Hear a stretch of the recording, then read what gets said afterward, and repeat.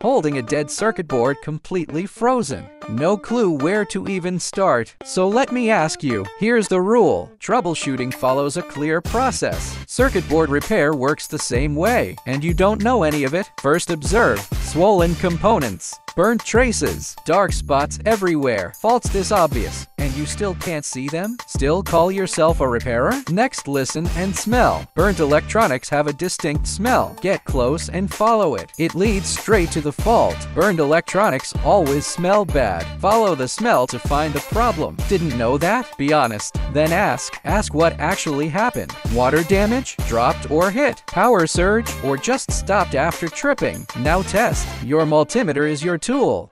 Use it based on what you saw and learned. For example, this switching transistor. No output voltage. Nothing looks wrong? Then check the transistor directly. Is it still good? Set the multimeter to diode mode. If you get a stable reading, it's good. If it's bad, replace it. That's proper troubleshooting. Got it?